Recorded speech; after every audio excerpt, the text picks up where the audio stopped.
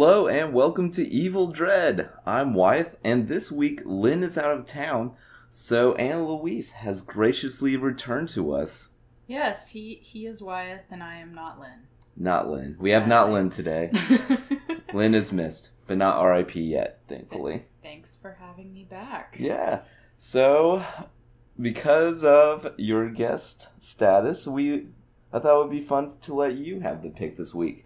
And what did you pick? This week we watched Cloverfield, the 2008 found footage giant monster movie. It's a real Venn diagram for us. I have studied found footage movies. You like giant monsters, so... It's a match made in heaven. And we also watched 2016's surprise hit 10 Cloverfield Lane, which both movies kind of came out of nowhere in terms of production and release, which I thought made them all the more fun. Just kind of like a surprise genre movie. Yeah, it was originally, by the original Cloverfield movie, I guess, was kind of a mysterious production, right? It was initially just being called 1/1808, because that was the release date, January 18th.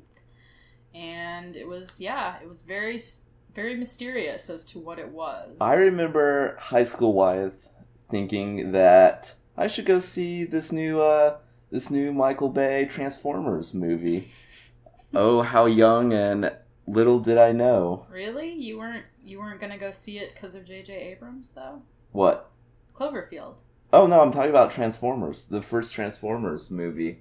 I know, but why would you go and see that when I know that you're such a big Lost fan? What? J.J. Abrams, right? Did what? Oh, wait, that wasn't him that did Lost, no. Was it? Never mind. Well, he backed Lost, but no, I was in the theaters for Transformers, and the first teaser trailer for Cloverfield played, and it was, like, it really captured my attention. Because it was very mysterious. It opened on, like, a found footage of a party, and then all of a sudden, like, something attacks New York, and it cuts to the release date. And so I remember, like, well, the only thing I remember about that movie is, like, waiting for it to be over to go.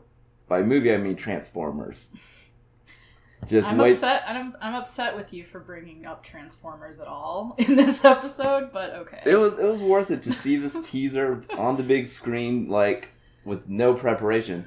So I remember running home and circa 2007, Wyeth trying to find any news about it on the internet. There wasn't really Reddit back then, so I just had to find, like, a few movie boards, and there was, like, one of the big speculations was that was going to be a Voltron movie. Really? Okay. That was going around. Really? That was a serious rumor. That's then. So crazy. Okay. But anyway, backing up a little bit, I think it's worth discussing briefly. What did you think about choosing for this week's movie? Oh yeah, so when we talk about just a Venn diagram, because I could have chosen a film, I could have chosen another found footage film that I'm very familiar with, just to make myself seem very smart. So I briefly entertained doing a Paranormal Activity movie, one of the sequels, because I think both 2 and 3 are vastly superior to the original. Really? Yeah. Maybe we'll get around to watching those sometime in the future. But the other main thing that was in competition was 1972's Night of the Lepus, which is another sort of intersection because it's about about giant monsters that are brought about by, science going too far. Science run amok. Yeah, but of course, in Night of the Lepus, the giant terrifying animals that grow to, like man-sized. Yeah, grow to. They're like trampling towns, though. What? But yeah, it's bunnies, giant bunnies. So, if you have never heard of this before, please pause this and go to YouTube and watch the trailer for Night of the Lepus. It is essentially if someone... This was before Monty Python and the Holy Grail. Yeah, around the same. So this is basically if someone took the Killer Bunny and made a movie out of it, except somehow less gory. I mean, basically, the trailer in particular is amusing to watch. It's great to show if you have somebody in your life to show it to that know nothing about the film. Mm-hmm.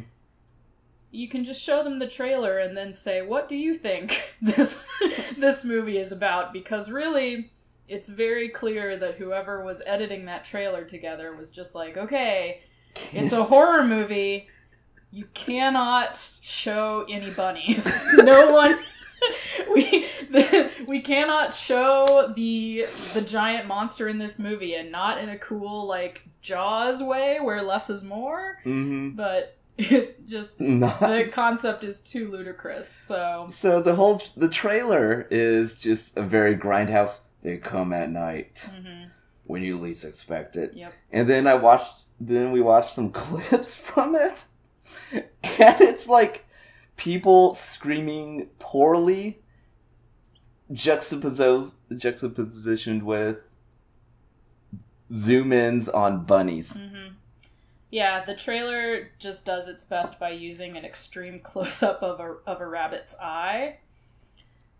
But you know, that could be anything. Yeah, I guess. Said you got fluffy bunnies covered in fake blood. Yeah. It's adorable. I mean, I still want to watch that movie. Someday.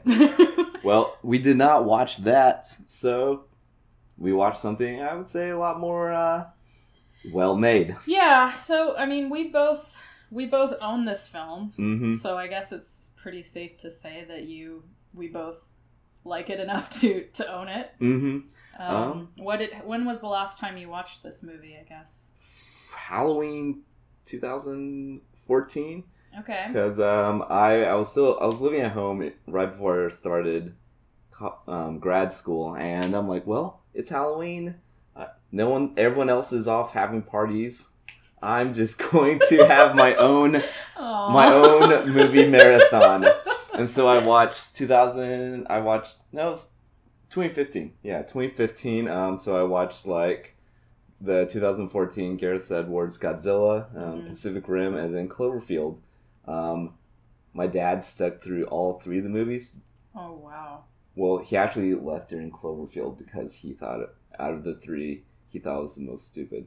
Really? Mm-hmm. That's harsh. It's a harsh review from Mike. Mike has surprising opinions every now and then, but he didn't like the characters. Yeah, that's kind of... that was one of the big critiques of that movie. That's a critique, for sure. What did you think about it this time around, I guess? I still really like it. I still feel like the characters are people that I would know. Mm-hmm. Yeah, so I guess maybe we should pause for a moment and do a very brief plot synopsis. As Wyeth already said, and as the teaser trailer indicated, it's basically found footage movie shot. The initial sort of conceit of them filming is because it's a going away party for Rob, who is a blandly attractive guy. All these characters are what I call proto-hipsters. Okay. What does that mean? They feel like they were the first hipsters.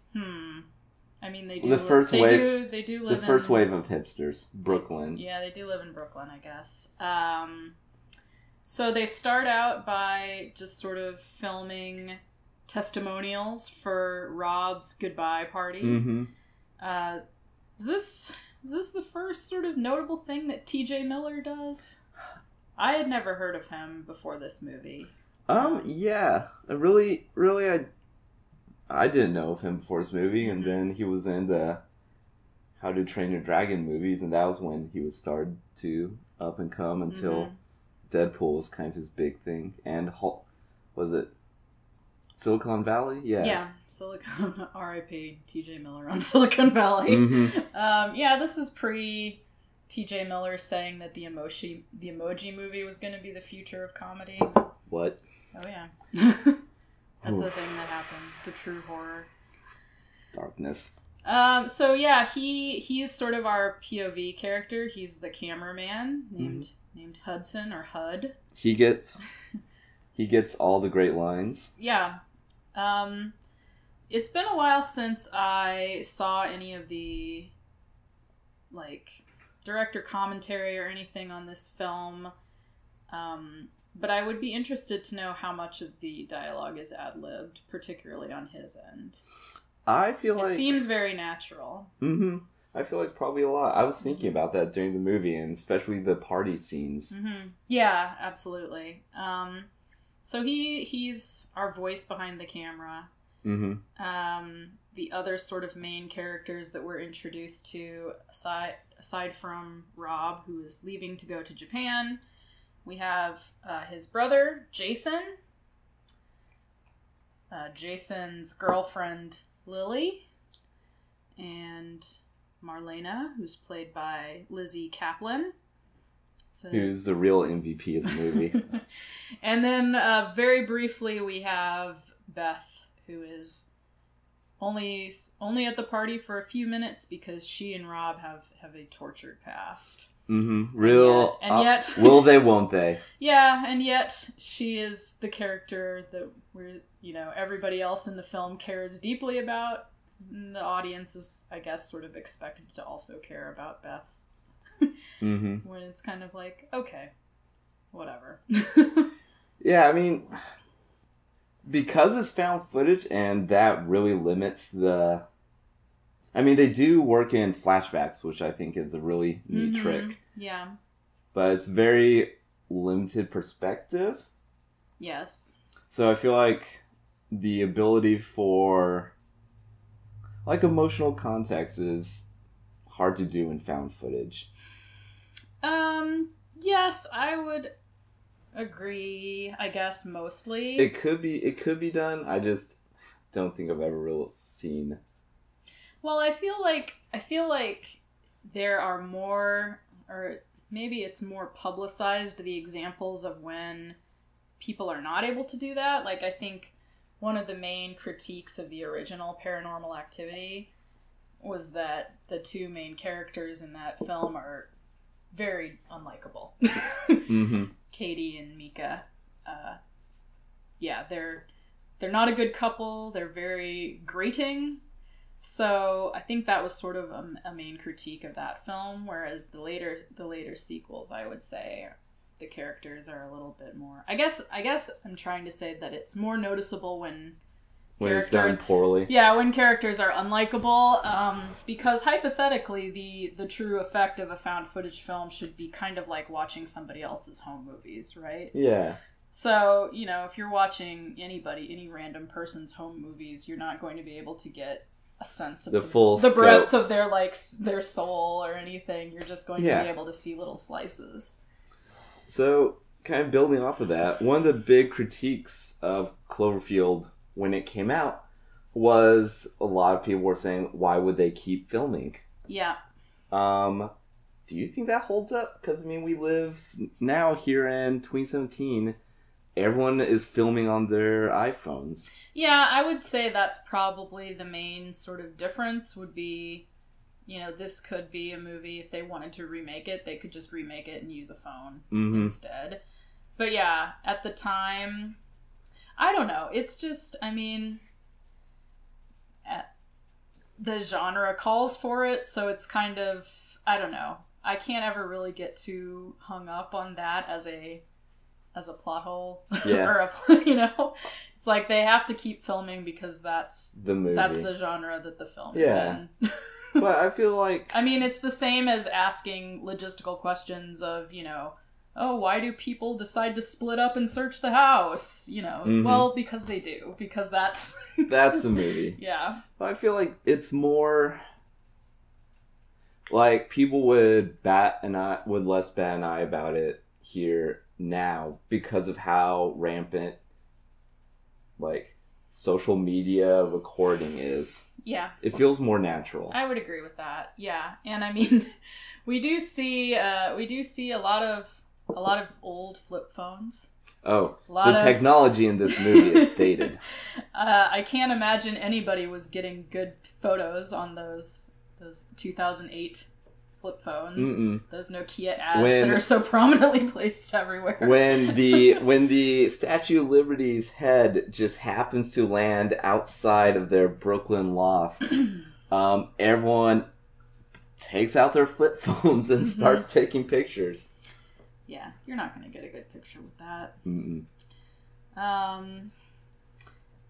remember that was the teaser trailer, right? Mm-hmm. Yeah, that's kind of sort of a little subgenre of movies where the trailers aren't really like edited together, but they choose to just include like a scene.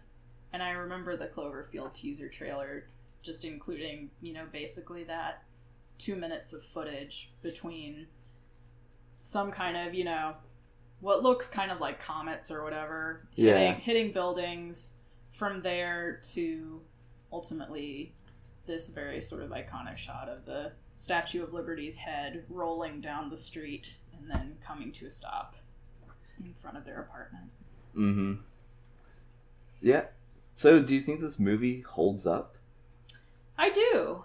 I can't say that I feel as strongly about it as I do some of my other found footage horror movies that I like. I think as overexposed as it is, I don't know that, Cloverfield holds up as well as the Blair Witch Project, for example. But I always enjoy watching it. I haven't gotten tired of it, and that has definitely not been the case for some of the other movies that I have written papers about. There are some movies where I have to take months, year-long breaks before I can even think about watching them again. Yeah, I still really love Cloverfield. Mm-hmm. It was a day one viewing for me. Because I was still in high school, so as soon as high school let out that Friday, I went with some friends to see it, and they didn't like it. And I think they were partially just predisposed against it because they both got motion sick during this movie. And this movie, is very shaky. My mom, she tries to care a lot about my academic interests and stuff, but she also is extremely sensitive to that sort of thing, to shaky cams. So when I was doing a lot of my work on these movies, she had to kind of just be like, I'll take your word for it. I can't watch these movies. But as just a movie, it's directed by Matt Reeves, who I have a lot of respect for. Early on in this podcast show, I said that I don't really go on my way to watch vampire movies. That's not really my thing. But his American adaptation of Let Me In, is fantastic. And I think it's really underrated. Or at least underseen. I haven't seen it. Well, I was prejudiced against it. I liked it better than the Swedish version. All right. Wow. So that's my hot take of the day. Now. Who knows what will happen in 5 minutes. But yeah, he balances this movie really well. It feels very grounded. It's also it's funny. Yeah. TJ Miller has a lot of great lines, and Marlena has also some real scene-stealing lines. But it's also a very dark movie. Yeah, absolutely. I do appreciate that there's kind of a small sort of throwaway, not a throwaway, but, a relatively minor plot thread of Hud having a crush on Marlena, and he comes across very kind of heavy-handed at first. But But then when they both get sort of thrust into this, like, you know, hellish survival situation, I felt like they could have made it a little bit more heavy-handed with the, like, you know, she sort of eventually comes around to, I don't know, warms to him a little bit. It's never, like, overly romantic. Yeah, but it's in no way like a secondary love story, which is in keeping with the time frame of this movie, which is basically it takes place over what, like 7 hours, something like that. So. This is a very quick movie. Mm-hmm. Yeah. I will say I think I also like this movie a lot when compared to other giant monster movies. Because I appreciate that there's none of the characters is like a scientist. Mm-hmm. So there's no, you know, we don't get that perspective that we have a lot of the time in Godzilla movies or anything along those lines where there's some kind of specialist who is like, I know what's going on, let me tell you about it. It's just these people who are scared shitless, running for their lives, and, you know, when they have like a lull, they're kind of idly speculating, like maybe it came from the ocean, maybe the government knew about it, who knows? But there's never, like, I've never gone into the research, the lore. Yeah, no, I've never been into that. I enjoy it well enough as just like, these are some normal people reacting to an extraordinary situation. Did you get into the viral marketing? I got into it because I wrote a paper on it. Oh. But I was never, like, into it at the time. Like, because the possibility of, like, a giant monster, because before, like, in the months after the teaser hit the web, everyone was speculating, seemed like every other day, someone would claim to have a picture of the monster, but it would turn out to be, like, something ripped from a DeviantArt account. Okay. And so I was really into... I know this isn't real because there's Evanescence lyrics on it. But the viral marketing just made me really excited because it felt like there was this whole universe, and I just love any information I can about, like, giant monsters. So did you get into, like, all the MySpace accounts and stuff? It was 2008, guys. MySpace was a thing. They made MySpace pages for these characters. I wonder, does MySpace still have profiles? For the characters or just in general? In general, I know isn't it strictly a music site? I have no idea. I haven't been to MySpace in years. Sometimes I worry about visiting such sites because I don't want to just show up and it be like an abandoned ghost town. Why? Are you nervous about something happening? I don't know. I don't know. It's just weird, and it reminds me of weird high school me. Yeah, I can understand that. That part, at least. But anyway, the viral marketing made a whole universe for all these different aspects. Yeah, there was a website for the company that Rob works for, which is involved with Slusho, which is, if you follow J.J. Abrams at any length, it's a common running visual thing in his movies or in his universe. It's in the Star Trek, the recent Star Trek movies. It's in all of them. Yeah. It's in the Cloverfield movies, and it's in a bunch of things. It's in Alias. Oh yeah. And yeah, a drink called Slusho, and there's sort of a shady past in that there's, you know, the implication from this website is that whatever the ingredients are that are in Slusho make it very addictive, and they are being gathered from the bottom of the sea.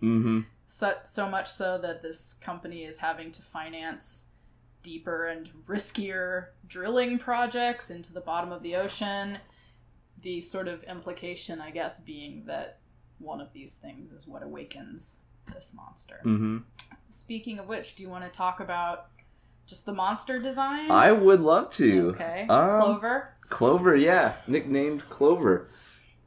It's a really unique design. Like, it feels very grounded in reality. Okay. It looks like something you could easily just stumble upon at the bottom of the ocean. Yeah, it's very, very, kind of crab-like a little bit. Mm-hmm. It's very, like, all its limbs are very thin. Mm-hmm. It's very spindly. And, like, a lot of giant monster designs are just kind of, like, extravagant, like, or big. And this one, like, it wasn't part of the viral marketing, but was it Matt Reeves that was like, yeah, it's a baby? Yeah. I don't think it was part of the marketing. I think it's something that was sort of pointed out afterward. Mm-hmm. But yeah, I think once you learn, word of God, that this is a baby creature, for me anyway, it totally changes my reading of the film. Because I think, for the majority of giant monster movies, there's a tendency to read in, like, malicious intent on the part of whatever monster is smashing a city. But, the director saying, this is a baby that's been woken up and finds itself in this very scary alien environment, and all the baby wants to do is get back to its mom. So that, like, kind of flips the script, I think. So the second time that you watch it with that in mind, it's a different viewing experience. We watched it 2 nights ago, and I don't I don't feel bad for it now. Because, like, the older I get, the more I really root for the human characters. And, I mean, spoilers, it eats TJ Miller. It does. I don't even know if it eats him, though. It just kind of chomps on him. It bites him and chews him around and spits him out. And it's like this really awful... Well, a lot of the death scenes we see on screen are really bad. Well, I mean, I think it's actually maybe kind of important to point out that we don't really see a lot. Like, in terms of, a lot of the sort of graphic violence in this film is really implied. It's in the sound. Yeah, it's in the sound design for sure. So Jason, for example, just gets sort of swatted down, I guess. Standing on the Brooklyn Bridge. Yeah, he's on a bridge that gets destroyed by Clover.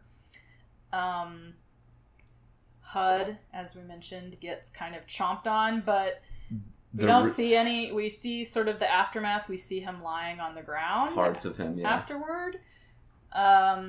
Ultimately, our 2 sort of romantic leads get destroyed, not by the monster, but by the bombing that the government has had to do to sort of destroy all of Manhattan at the end of the film. But then I guess the other sort of thing is when Marlena dies, her death is behind a curtain. Yeah.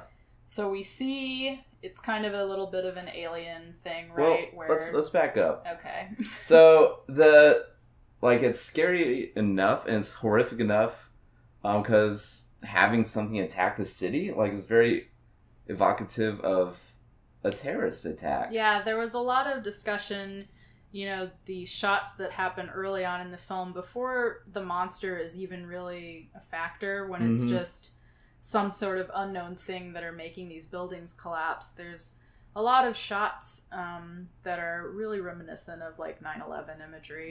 And you hear people on the street in the immediate aftermath when they don't know what's happened because they don't have Twitter. There's no instant news. Someone asked, "Do you think it's a terrorist attack?" But then later on, when they start to piece together what's happening and that there's a giant monster in the city, they watch. They're in an electronics store and there are a bunch of people watching the news, and it's revealed that spidery parasites are falling off of Clover's body. Yeah, is there an official name for those things? No, not that I'm aware of. Yeah, I'm not sure what to call them. They're just evil skin lice, and they're just skittery. Yep. They are all mouth and legs. Yeah, so if you were to give a spider a really bad attitude and a gaping mouth, that's more or less what you would have. Yeah. And they do make sort of like weird rodent like noises. Yeah, like, it's funny. It's like and the whole podcast from now on is just going to be us just skittering, just trying to make those noises. But at one point, the gang is walking through subway tunnels to try and avoid the military action, and they stumble upon a group of these parasites, and one of them bites Marlena, and she starts to get sick. Yep. And they stumble upon like a military ICU. Yeah, it's in the subway station. They've converted it, right? It's to a military base. It's like a mall. They come out of the they subway come up station into a mall. Yeah. And then Marlena starts to bleed from her eyes, and a nurse screams, "We have a bite." Yeah. And Marlena's taken into like a contamination tent where you just see her shadowy outline as her stomach expands and ruptures. Yeah, and we see, I guess maybe the most graphic image that we see is that body that gets wheeled past really quickly. Before this happens, just a body on a stretcher where the whole sort of torso has been blown open. And you hear a voice say, "It was another bite." Yep. So we don't actually see our character die, but it's implied, and yeah, I enjoyed that, just sort of part of like the larger sort of mythology of whatever these things are. Again, just sort of a real glancing thing, like, okay, I don't know, do those little lice grow up to be clovers, or, you know, there's not really any sort of indication. There was a manga that had a bunch of like background detail for this universe, but I don't know how canon. I'm not really interested, to be honest. Like, I don't know. I feel like a big part of the appeal for this movie for me is just like the characters not knowing anything. Less is more. Yeah, the characters not knowing anything, and thus I have never really been interested in finding out the sort of like history or the you know, the background, except for when I have to write a term paper on it. Then I have to find that stuff out. But Marlena's death is awful. That's still like one of the worst deaths in a movie. Yeah. Lizzie Kaplan is very charming too. So I believe that. It's sad to see her go. Because then we're just left with Rob. Good old Rob. He tries. Yeah. What do you think of the characters that aren't T.J. Miller and Lizzie Kaplan? I mean, they're definitely not as engaging, but they still feel like people I would know. Yeah. Beth feels kind of like because like we mentioned, we don't really get too much information about her other than the flashbacks. So she kind of ends up feeling like a MacGuffin. She's absolutely a MacGuffin. Yes. A MacGuffin, basically something that you have to go get.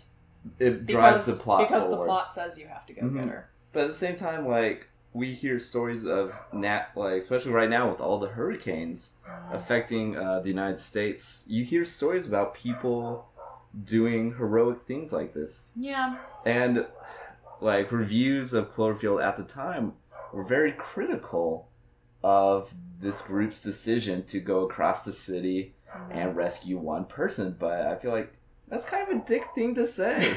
Like, why wouldn't you want to go rescue someone you love and care about? Yeah, I think for as sort of little characterization as a movie like this allows, I do find the sort of quiet, dramatic scenes affecting.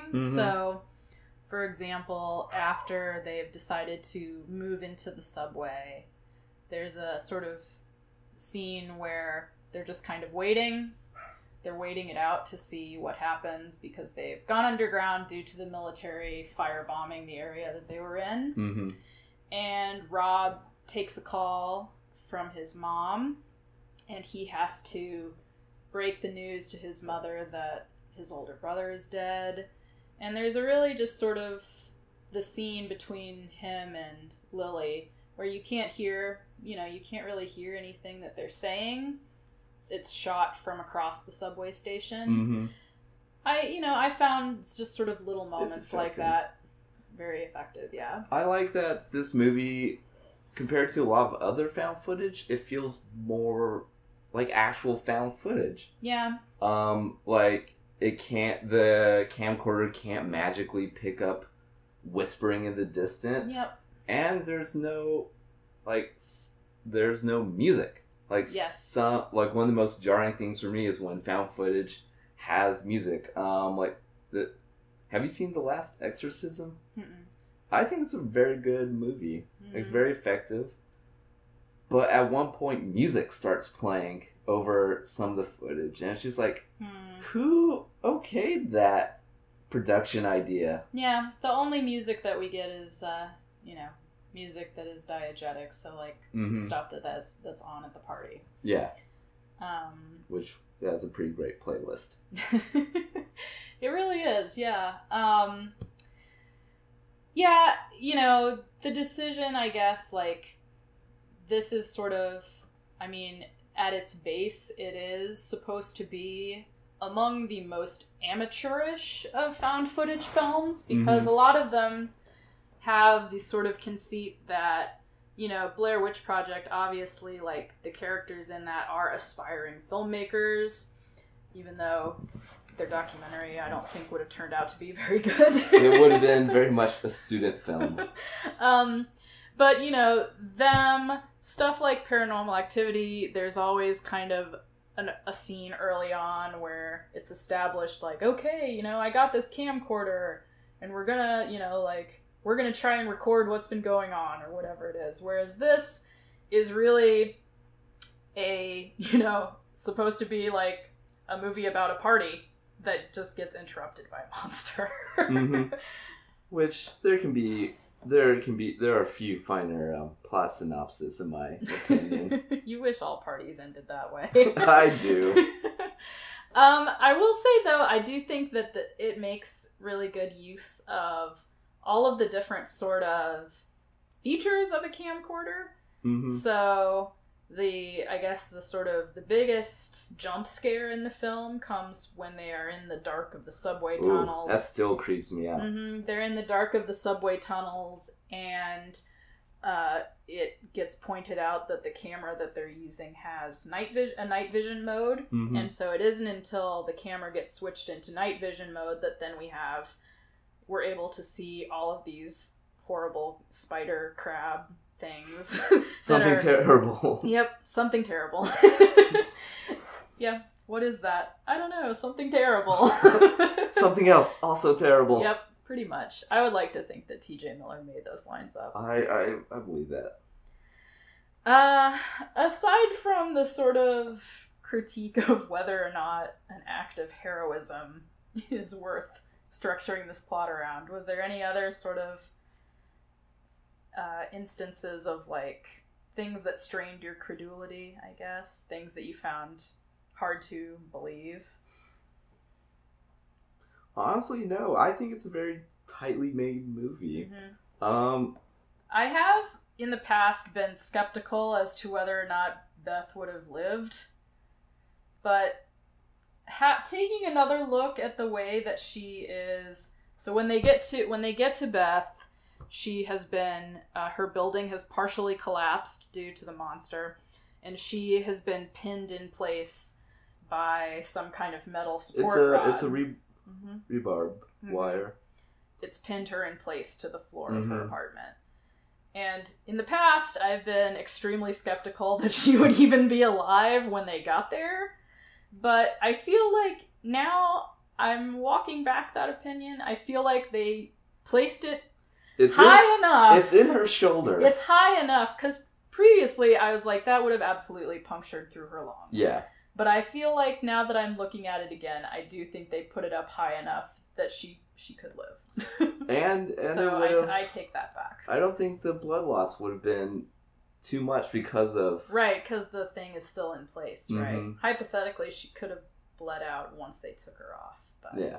Put some pressure on that after you pull I it also off. kind of enjoyed, this is like a very minor sort of note, but I enjoyed that she leaves the party early because she gets into a fight with Rob, and she has gone back to her apartment. So then, I just like that the next time we see her, she is in pajamas that are like normal pajamas that I would wear, like a t-shirt and some like comfy pants, as opposed to like a negligee or, you know, anything sort of more exploitative. It's like, nope, she got pinned to the floor and she was wearing like her sort of sweatpants. Normal, just sort of ratty pajamas. This movie is great at making it feel like a complete universe.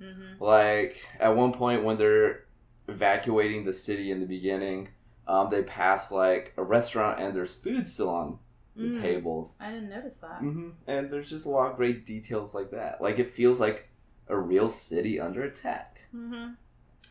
So, I want to ask you. Yes. As the giant monster person. I am nothing if not that. What is it about giant monster movies that you like? Well, I mean, for anyone who hasn't listened before, I grew up on Godzilla. Okay. Like especially all the older Godzillas, the cheesy ones, and also the very serious first one. And so I've always liked this sense of wonder at something larger than you.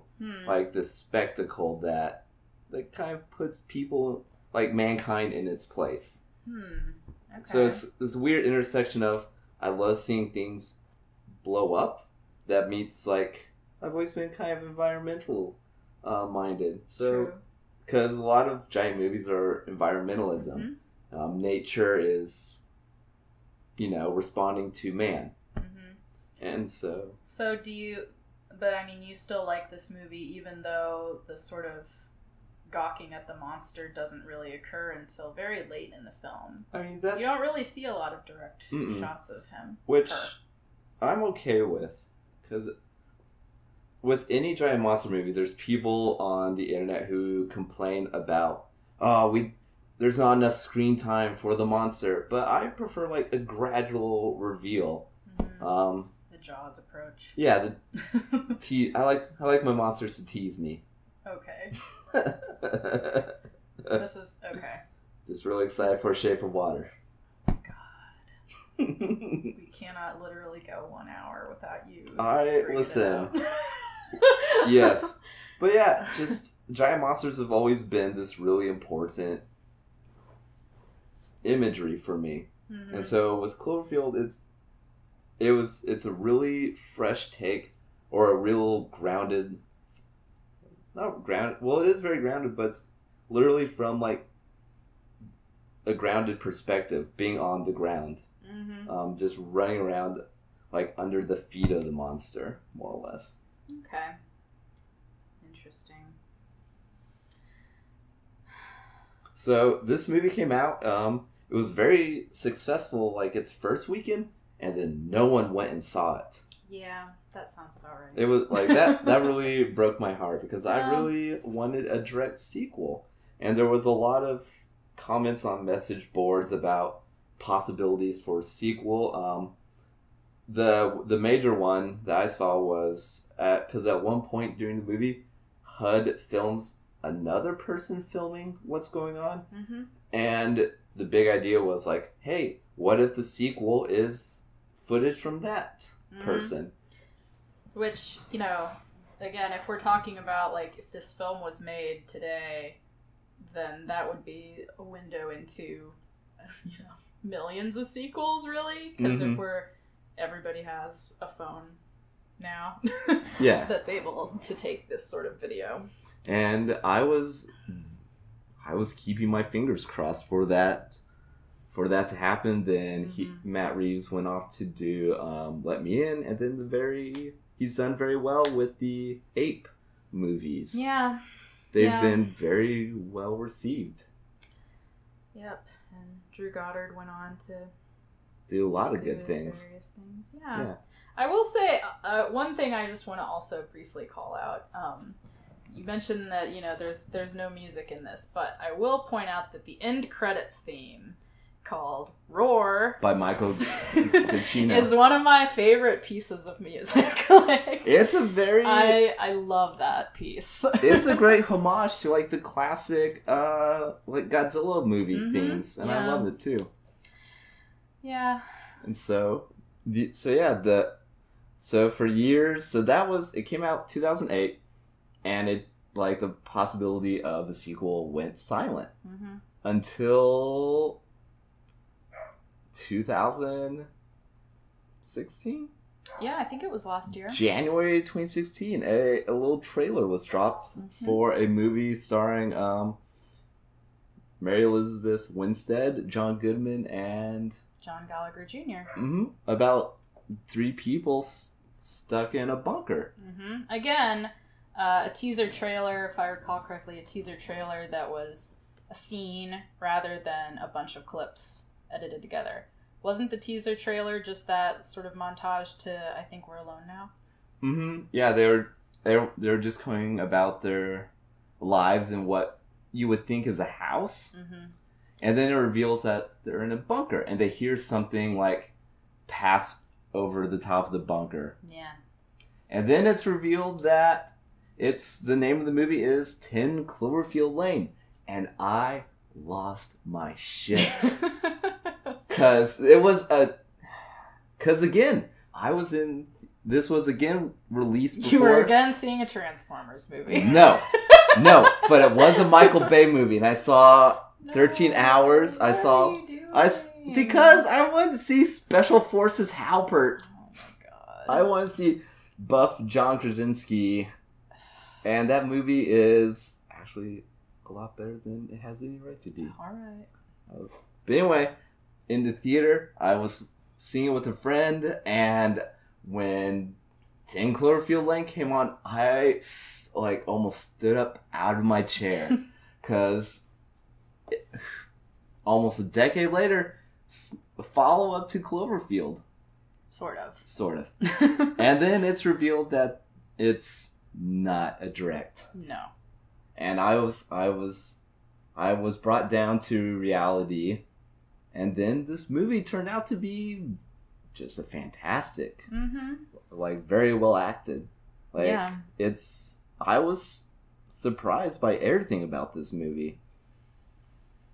I saw it for the first time when we watched it 2 days ago, because a lot of my interest in the first Cloverfield came from the found footage angle, and so this sequel, or semi-sequel, spiritual sequel, whatever. Shared universe. Yeah, is not, and so a lot of my sort of interest was sort of taken away by that, and I just never got around to watching it.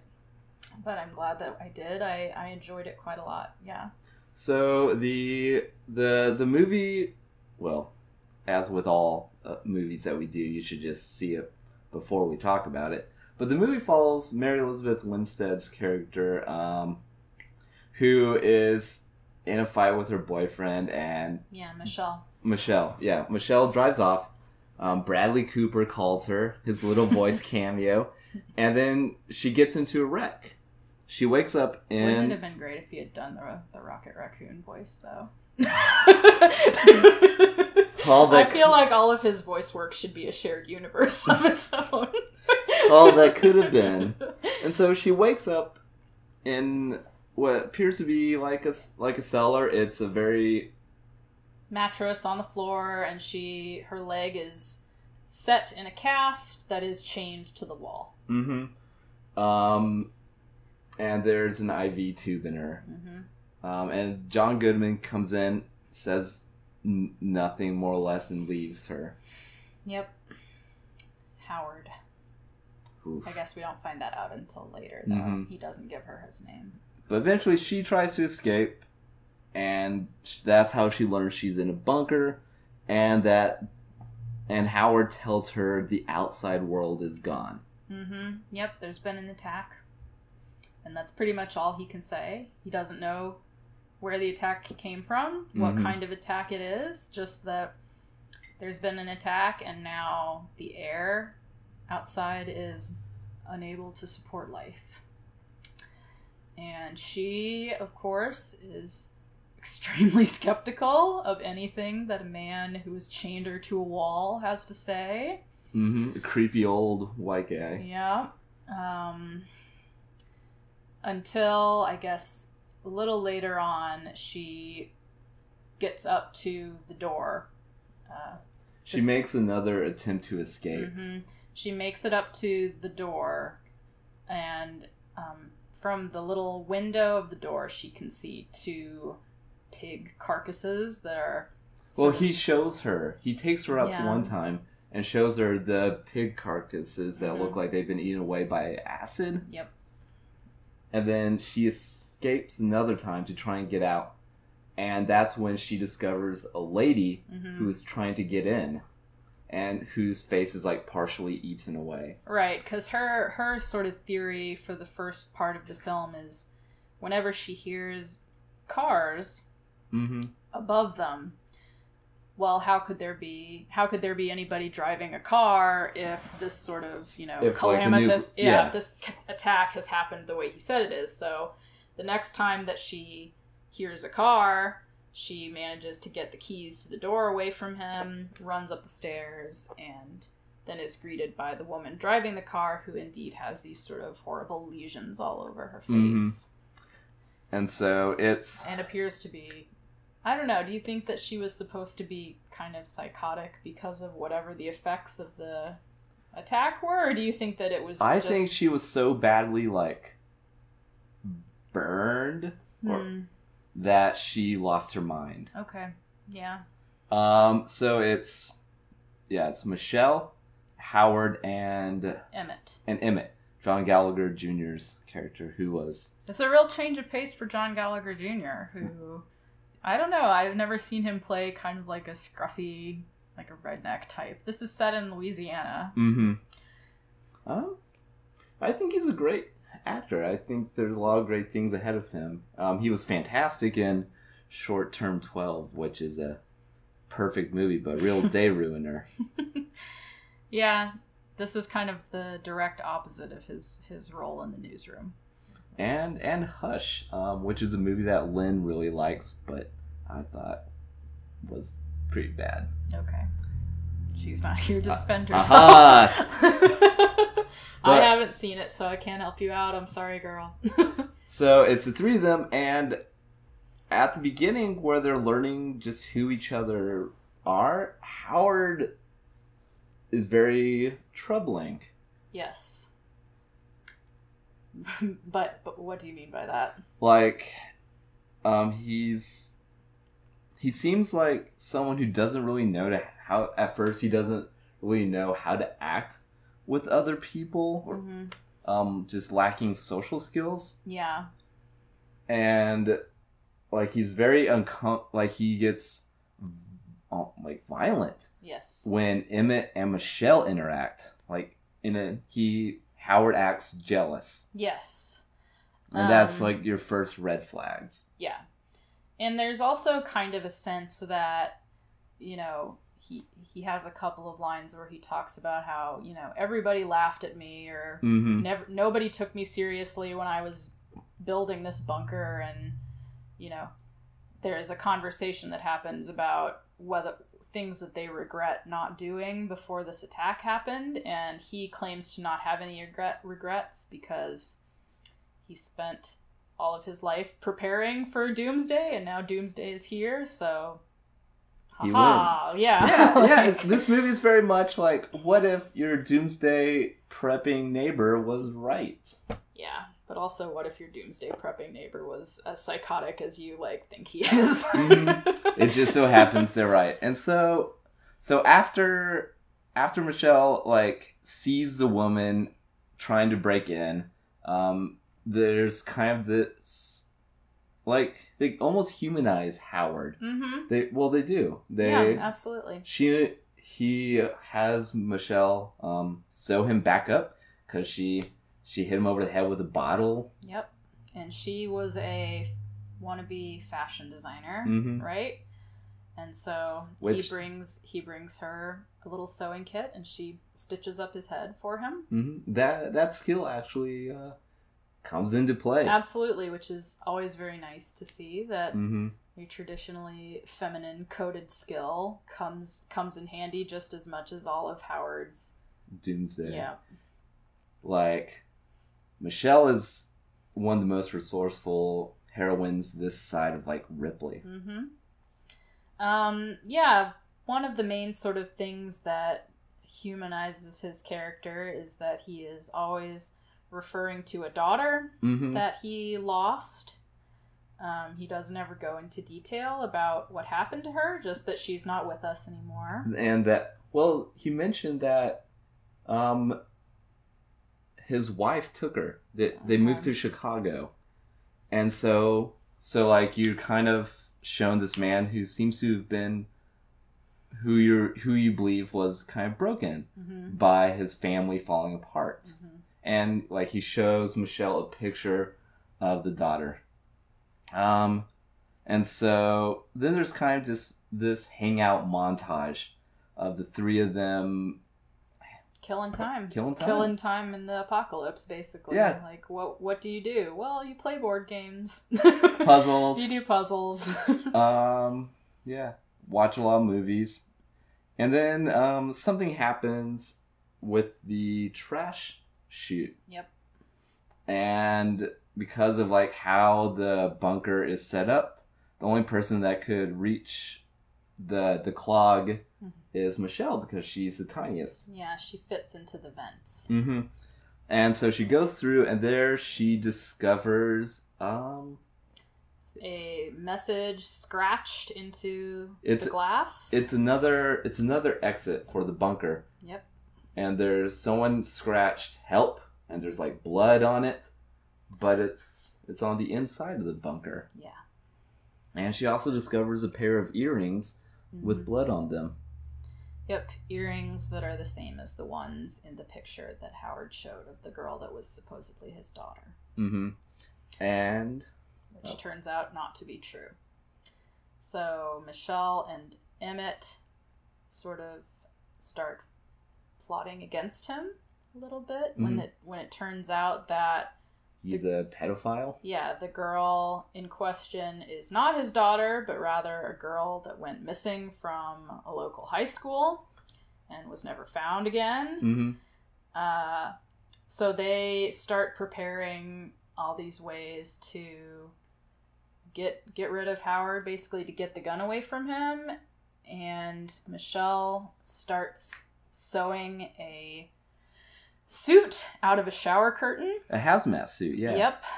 And basically they decide that one of them will have to keep watch over Howard and the other one will put on the suit and the homemade gas mask and go find help out in the world. They're willing to risk it. Mm-hmm. And while, like, this movie is so claustrophobic. Yes. Not for people who can't do small spaces. No. It's so stressful. Like, there's one particular scene this was, when we watched it, this was the second time I had seen it. Mm-hmm. And it really holds up in just how stressful it is. Because John Goodman is terrifying as Howard. Yeah. And they, at one point, while Emmett and Michelle are plotting, they end up playing, like, Pictionary? Not Pictionary, but, Oh, yeah, like Taboo, I guess. yeah, Taboo. And Emmett, I mean, it's very creepy, and then it goes from creepy to stressful, because, like, Emmett's word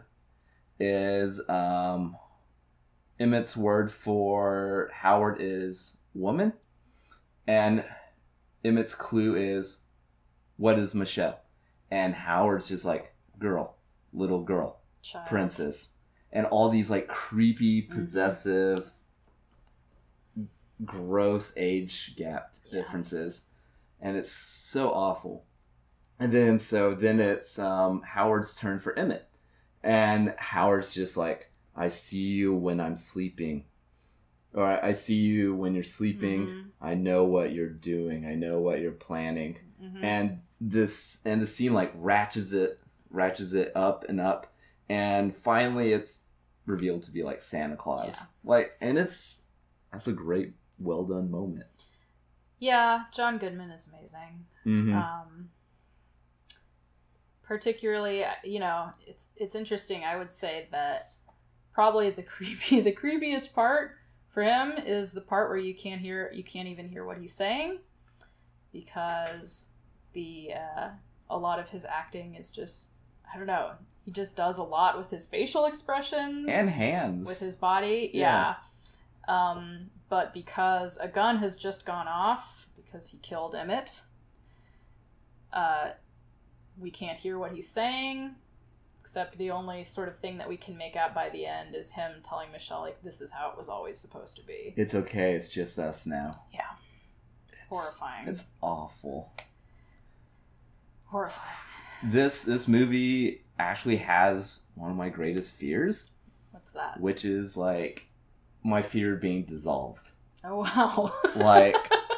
That's a very specific fear. That's up there with like sharks for me. Okay. And because at one point Howard discovers like supplies missing from around the bunker, and he corners Emmett and Michelle around a vat of acid, and he's telling them he's going to put them in it, and he shoots Emmett.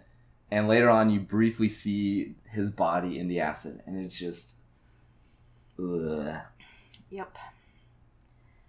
Yeah, basically, I mean, at the end of the day, Michelle decides that she would rather brave poisoned air than stay with Howard for another minute, which I feel is a choice that most of us would make. Yep. Hopefully, yes. So she successfully gets out of the bunker. Not before dumping a vat of acid on John Goodman, who then like limps after her, horribly disfigured. Yep. I will say, the one sort of part that I was not as into for this film, when she eventually does surface and makes it out of the bunker, there's a kind of extended sequence where she is basically trying to get a car to start. But, surprise, it's aliens. The attack came from aliens. And, I don't know, I felt like that scene went on for a little too long, where there's one alien in particular that's in the cornfields that comes and, you know, she has to hide in a shed, and then there's an alien ship that's also, you know, spraying the sort of green smoke, which is assumed to be the attack, yeah. Yep. I don't know. I wasn't as into that part. I felt like, you know, I did like the moment where, you know, when she sees some geese flying, and so she takes off her gas mask, and then on the horizon she then sees an alien spaceship, and her immediate reaction is just to be like, come on. Which, same. I would have been okay with the movie ending, like, just with her standing on the truck, seeing a spaceship fly across the horizon. Like, that would have been a fun ending. A real Twilight Zone. A lot of critics were very upset about aliens. Which I feel like since... Why? Just because, like, what you just said. Like, I don't have a problem with there being aliens. I just felt like it was too long of a scene. It's the kind of people who complain about a horror movie that when it's well done, about it being a horror movie. I like that this now Cloverfield universe has a lot of genre elements. Giant monsters, aliens, and they're both very well done. I really like her kind of like her real heroic ending. Yeah, like I understand. Like that's kind of they needed to sort of have a sort of happier conclusion for her character, and a kind of button on a monologue that she gives earlier in the film where she, has always wanted to help people more than she feels that she actually has. And so the film ends with her turning not towards the sort of evacuation point, but towards Houston, where somebody is radio broadcasting that if you have combat experience, we need your help. Which, I love that moment, because it felt like a real, badass origin story. Yeah, I think they could have kept that moment and just trimmed down the face-off with the various aliens on the outside of the farm. I don't know. I felt like keeping it more sort of focused on the human horror aspect of the stuff that happens in the bunker is more effective than her facing off with an alien space, an alien ship. Yeah, it's definitely the horrors of Howard are way more weighty than tentacle space monsters. Yep. But would you say, some people went as far as saying, the overall movie was harmed by including aliens at the end? No, I don't think that. I'm fine with them being there. I just don't think that the aliens are what makes it a horror film. So I could do without them. I can agree with that. I like the aliens. I know you do. I like the aliens. I like the monsters. Not so much about the acid, though. No acid, please. But I feel like people should have expected some genre bent, considering, because J.J. Abrams acknowledged that this is kind of the Cloverfield anthology. You see a brief ad for Slusho, but they definitely don't take place in the same universe. Not at all. And there is a third Cloverfield movie coming. Yep, God Particle, 2018. It's looks like a really good cast. Yeah, it's way more prominent than or at least I don't know. No, I would say there's way more big names because, 10 Cloverfield Lane, there's only 3 characters, really. And, I mean, John Goodman is obviously a legend, but Mary Elizabeth Winstead and John Gallagher Jr., I would say, are sort of less... They're not really household names. Well, she wasn't nominated. It's a crime that Mary Elizabeth Winstead was not nominated for an Emmy for Fargo this season. Yeah. Just quick aside. So you have final thoughts on either of the films or the universe in general? The next movie, I guess, is going to be actually in space. So I assume that aliens will be there too. I am doing my Mr. Burns impression. Yes. Stop. I'm so excited. I'm kind of sad that that's not just going to appear as suddenly as the other 2 movies that we now know in advance. But I'm still very excited. I wholeheartedly recommend both these movies. The first one is a very unique approach to giant monster movies, and the second one is a very claustrophobic thriller until you get to the end. They're very one is very big. And one is very small. One has to do with tight, enclosed places, and the other one has to do with giant cities being destroyed by even gianter monsters. Yeah. So... What about you? What are your final thoughts? I like both of them very much. I think that if you are somebody who can tolerate shaky cam, you should absolutely watch Cloverfield. I think that it's, overall very charming. This is, I would say, my favorite TJ Miller film. Absolutely. My favorite thing he's ever done. What? Even more than How to Train Your Dragon? I'm not as big of a fan of that as you are. That movie is perfect, and I will fight anyone about that. Okay, well. That is actually my favorite movie of all time. Okay. Just... fun fact for all you listeners. As for 10 Cloverfield Lane, yes, I would recommend it. I don't know that I like it quite as much as I like the original film, but the first well, I would say maybe 90% of the film I liked very much indeed. I would watch the first Cloverfield more than the second one, because the second one is very stressful. So, I don't know if you want to do this in a public forum, but Wyeth, we got in a fight earlier this week. We did? Yes, we did. And it was a fight over it.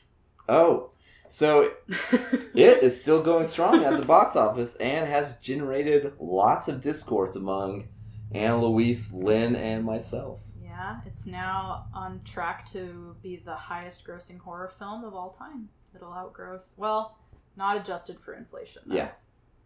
But it will outgross Sixth Sense pretty soon. Oh man, that's quite a long time since we've had something that big. Yeah, Exorcist still leaves it in the dust, though, if you adjust for inflation. But which I feel like that movie holds up. Of course it does. But, so, yes, there's been a lot of discourse about, some of the things that we brought up in our discussion about it. Minority characters that were not given the same kind of treatment that a lot of the other kids in that film were, specifically Mike and Stan. Which, hashtag justice for Stan. It's come out that Andy Muschietti that plans on an at least 15-minute extended edition for home release. Well, I hope that it's all Mike and Stan. I hope so too. And it's also been revealed about, well, it's not set in stone, but that Andy has talked about how he might want to take it Chapter 2. Yep. And it's been revealed that, well, in the book, Mike stays in Derry. He's the only character to stay in Derry, yes. And he becomes a town librarian. Yep. And it's been revealed that the idea is being bandied about that in the movie, he becomes a drug addict. Yes, a junkie librarian, I believe, was the exact phrase that he used. He wanted to see Mike be a junkie librarian. And here's... give your thought. I hate this. Because I feel like the whole sort of point of Mike being a character, and again, in the book, everything is sort of filtered through the fact that it is set in the 1950s. Mm-hmm.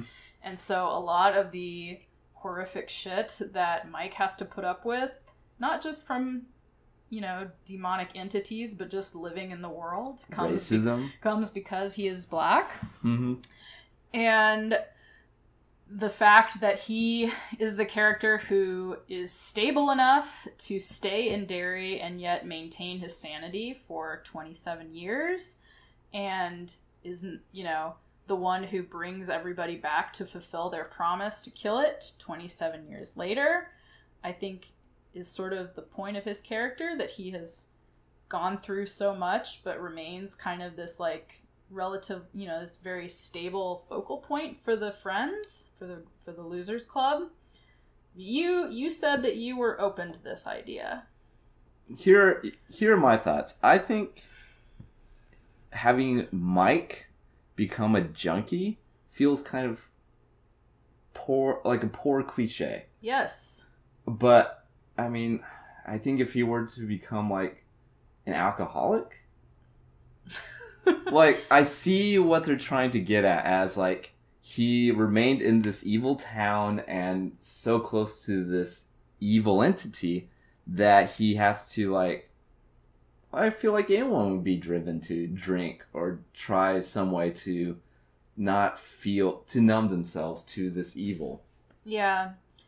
I don't know. I feel like having that change happen to your one black character is problematic.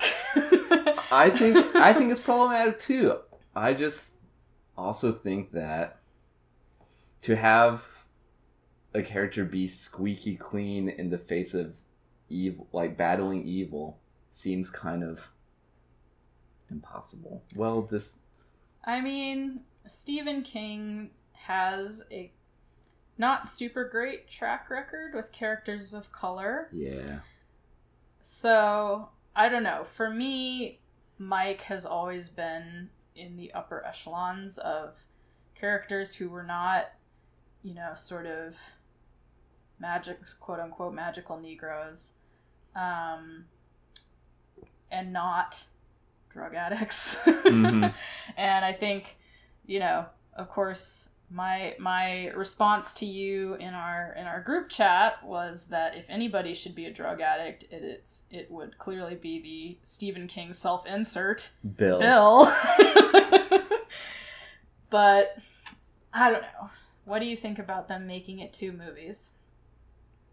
I like that. Really? I don't.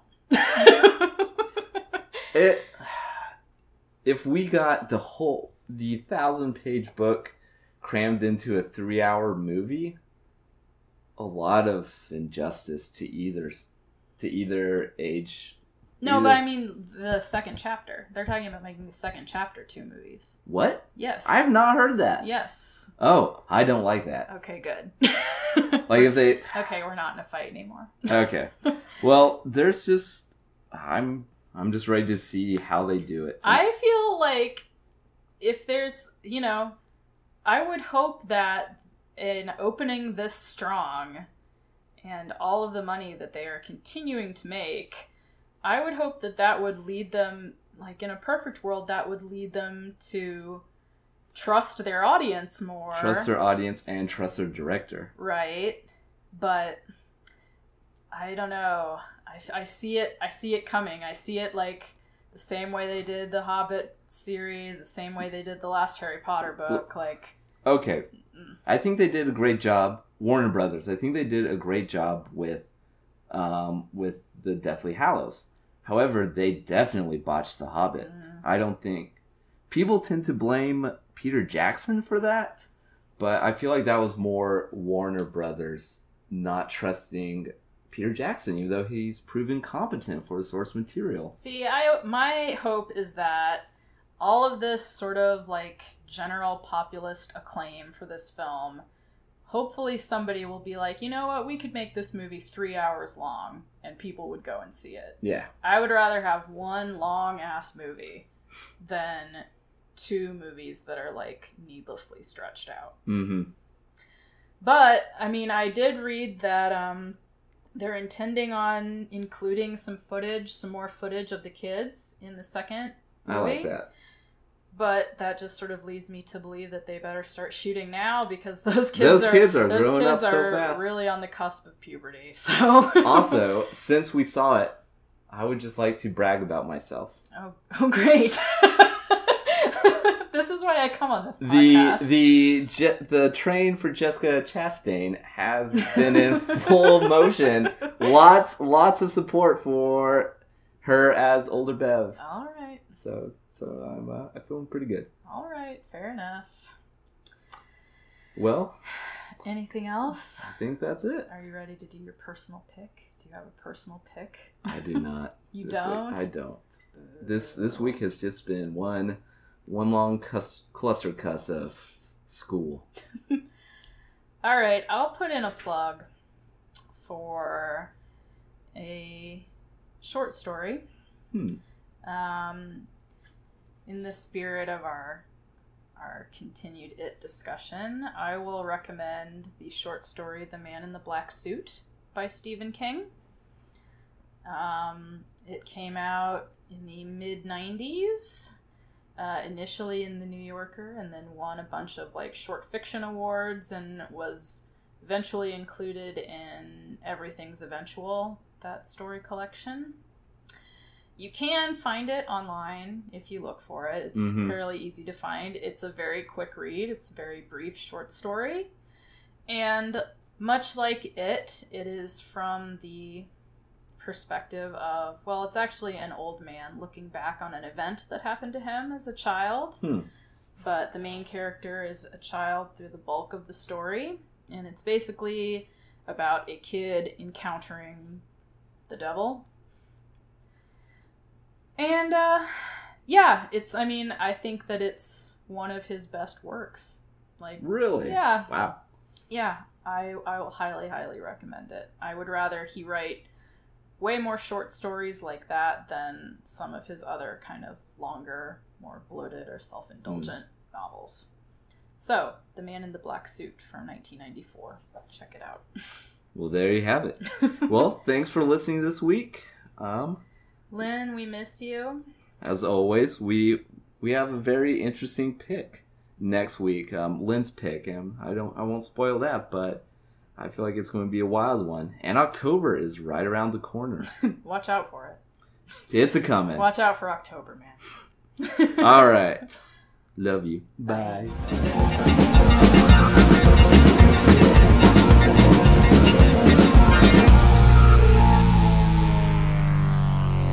Keely behaved like a man demented, obsessed, utterly lost.